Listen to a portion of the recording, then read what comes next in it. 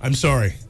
Shane's one of the managers from St. Foods across the street. I was going to get Tabasco, didn't want it anymore, put it back in the bulk cereal aisle. Mike Diesel. Shane, I'm sorry. I do this all the time. Yeah. Even at stores. Now, do you do it with things that are going to rot if you don't put them back in the right place? To be honest with you, because I'm not buying them, that's not my concern. But what? Listen. That's so rude. If anything, I'm keeping people in jobs, Raymond. What are you doing to create jobs in this region?